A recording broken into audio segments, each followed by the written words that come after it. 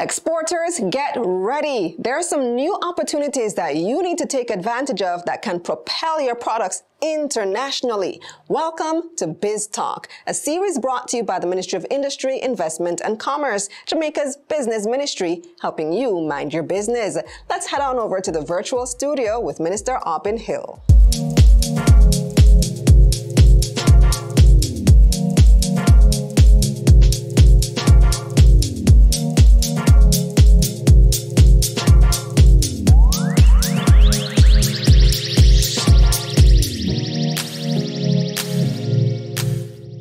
Hello again, Minister Hill. Welcome back. Always a pleasure, Kalilah. Good to be back.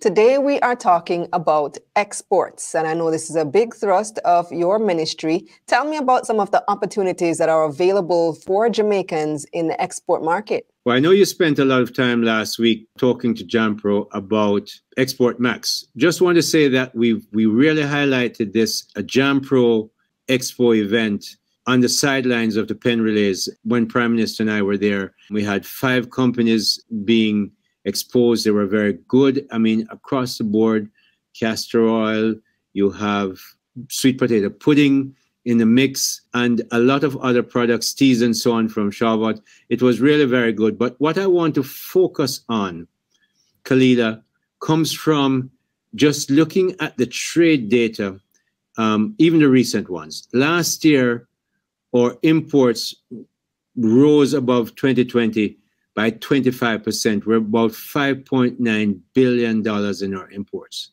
Our exports were up 15%, but substantially smaller than our imports, naturally. So we're looking at making sure we export a lot more. Think about this. Jamaica has 3 million people, and we have a per capita GDP of about just under 6,000, about 5,000, not even 6,000. Singapore has 5.7 million people. Their per capita GDP on a purchasing power parity basis in 2019, 2020 was $82,000. Israel's, with 9.2 million people, was about 42,000. Now you see the difference between them and us. Now, the point I want to make is Singapore didn't get that rich, and it's the 3rd richest country in the world on a purchasing power parity basis for GDP. They didn't get that rich by selling to 5.7 million Singaporeans. They got that rich as a country by selling to a lot more people across the world. So if we are going to become a rich country, we simply cannot sell to only 3 million Jamaicans, or even the diaspora ones if we add them in later on.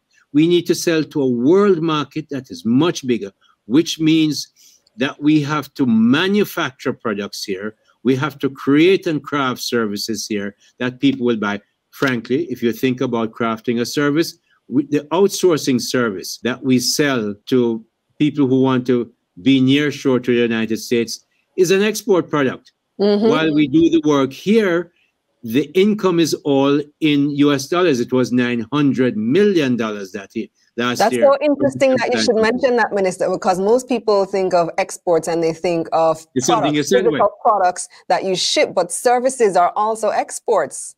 Think of tourism, Kalilah, and your business of communications. My business too. If I put things on YouTube and earn YouTube and you earn money and you haven't left Jamaica at all. So many people, many Jamaicans are earning a lot of money from the internet, and that's an export. The tourism business that Minister Ed Bartlett works so relentlessly and so effectively at is an export business. When they come here with their money, they buy our hotel rooms, they buy our food, they buy our entertainment, and all that is export. So we have to see exports in a different light than we've always seen it. So I'm saying to you, and I've said it to the traders here, many of our people are traders, but they're capital rich.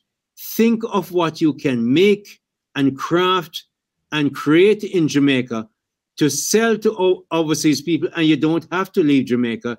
You can become an exporter staying right here, but we must manufacture to sell.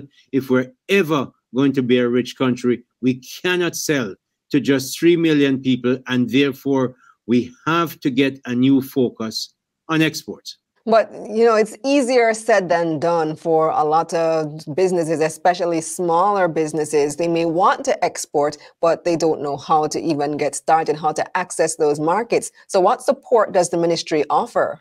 JAMPRO and the Jamaica Business Development Corporation work together well. Others of our agencies, JANAC, the CLA, work with them to make sure that they encourage, they help them. Sometimes, very often, what the help they need is financial advice or managerial advice.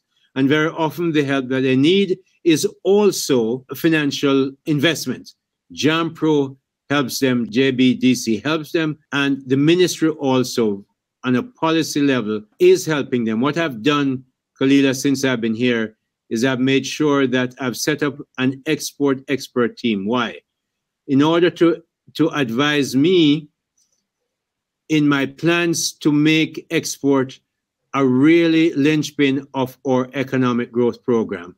So if I'm going to be exporting, I have to have the expertise. So these experts are helping me. I'm now studying the trade data like a student, because when I saw the kind of difference between our exports and our imports, and the imports are growing again because the tourists are coming back, and a lot of what we sell them are imported. We need to see how we can produce for this natural export market right here at home through agriculture, agro-processing, storage of agricultural products. All these are businesses in the supply chain that moves from the ground where the farmers work to storage, to processing, to delivery at the hotels where the tourists come, all that being done in Jamaica. And we're working to make sure, working with agriculture, working sometimes even with the Ministry of Health, to make sure we're in a place where we're growing our exports. You're going to hear this from me ad nauseum, because if we don't grow those exports, we cannot get rich as a country. Well, I think that preempts my final question to you. I imagine that you're going to say a few of the same things, but I wanted to know, what message would you like to leave with Jamaican exporters and potential exporters?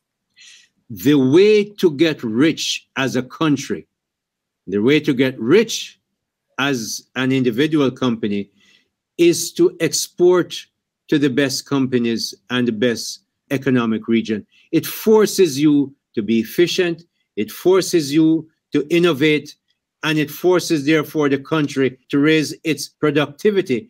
And that's what we have to do to grow. The point is, we must export to get rich. We will only remain poor if we don't raise significantly the amount of products and services that we export around the world to raise our per capita income, to raise our employment level, not just to raise the employment level, but to raise the payment, the salaries that our employees, our Jamaican employees get. And we must export to get rich. There's no other way. Thank you so much, Minister. We'll talk again soon. This has been Biz Talk, brought to you by the Ministry of Industry, Investment and Commerce, bringing to you key services and opportunities for Jamaica's business sector. I'm Kalilah Reynolds. For more information, visit them on Instagram at Industry Ministry JA, on Twitter at MIIC_Jamaica, on Facebook at Ministry of Industry, Investment and Commerce, and on their website, miic.gov.jm. Also visit my website, KalilahReynolds.com, for a summary of this video and to subscribe to my newsletter. Let's get this money.